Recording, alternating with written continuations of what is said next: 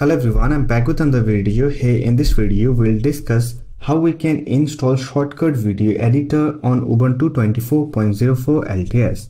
So that's been said, let's get started. If you're looking for a free video editing tool for your Ubuntu operating system, then you can install Shotcut Video Editor. To install, you don't need to run any terminal command. You can simply download and install it from the Ubuntu App Center. For that, simply open Ubuntu App Center application. So this is the new App Center for your Ubuntu 24.04 LTS. Now to install Shotcut Video Editor, here on the search for apps option, search for Shotcut. Then hit enter. From the search result, simply select Shotcut Video Editor. Now to install it, from the channel drop-down menu, simply select the version you want to install. So I want to install the latest stable version. I'll simply select this option, then click on install.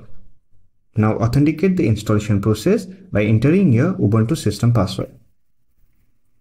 Then click on authenticate button and wait for the installation process to complete.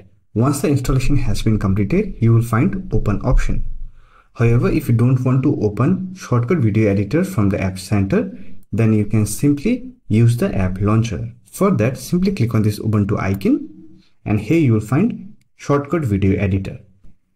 If you want, you can also pin it to dash. Now you can use this shortcut icon to open Shotcut Video Editor on Ubuntu operating system. And here we have the video editor. Now you can edit your video on your Ubuntu system. However, if this method does not work for you, then you can simply install Shotcut Video Editor from the terminal. For that, simply open the terminal application and here simply run sudo apt install shotcut.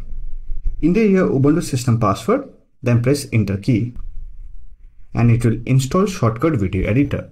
So that's it. This is how you can install Shotcut Video Editor on Ubuntu 24.04 LTS. I hope this video was helpful to you. If you found this video helpful, don't forget to hit that like button and subscribe to the channel for more videos like this. Bye for now. See you next video.